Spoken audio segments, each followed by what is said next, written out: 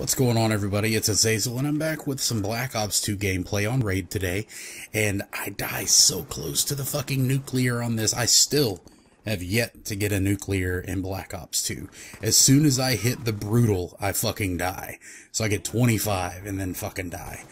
But, man, it was so close.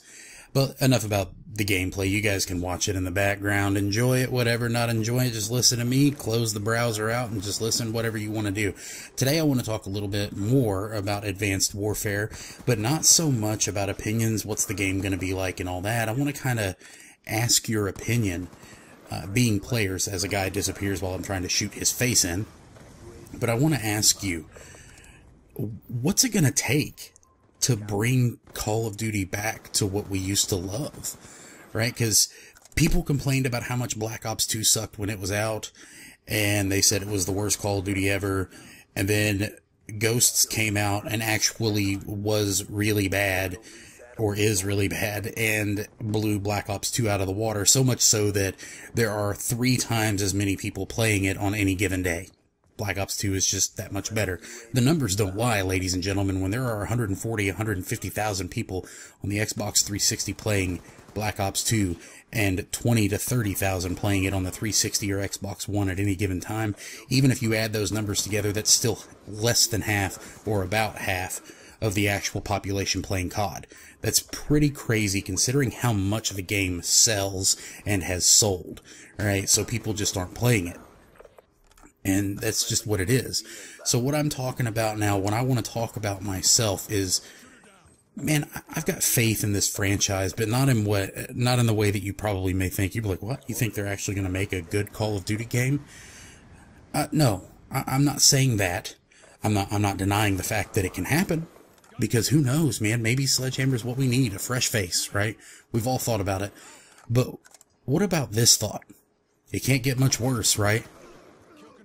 That's a little bit positive. You know, it can't get worse than Ghosts. And if it can, then fuck, Sledgehammer should be shot and just drug out behind a truck for 50 miles behind it on a chain.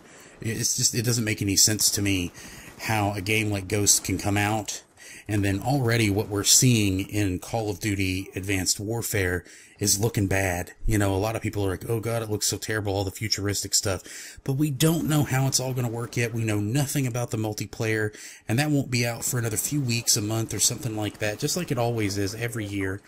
We know, we've played this game before, we've ridden this bike, we've been to this rodeo, whatever analogy or metaphor you want to use.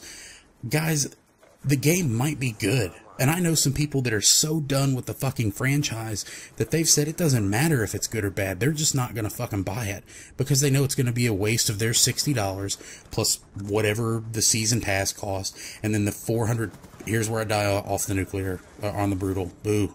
I was so mad. But people are going to be mad about spending all that money, and I can't blame them. And I think that's one of the big things. Like back when Call of Duty 4 was out, and Modern Warfare 2 and Black Ops, like, you didn't have to pay a shit ton of money for the maps. I mean, yeah, it cost more money, but it wasn't a ridiculous amount of money.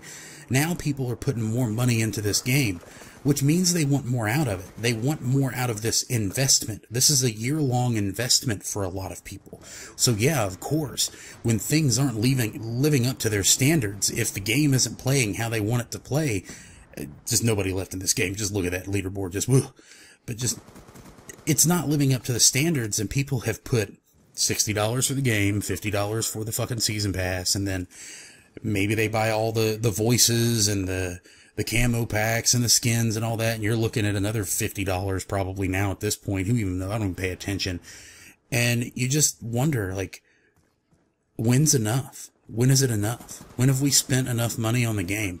When have we spent enough money on this game that they should be able to give us what we've paid for? And I know the answer to that question. The answer to that question is it will never be enough. As long as we continue to pre-order these games, as long as we continue to give them money for microtransactions and for camos and skins and all these things that we don't need to make the game good, they're going to keep doing it. They're going to keep spitting out a half-made product and hopefully fixing it later. And that's just how it's going to be, guys. We've got to take the game back. It's got to become ours again. We have to start having fun with this game, and we got to figure out what's going to bring back the faith in this franchise. I appreciate you guys watching today, and I'm going to have some more stuff coming up soon. Got a lot of good things in store. I'll see you guys later. Thanks for watching. It has been Azazel.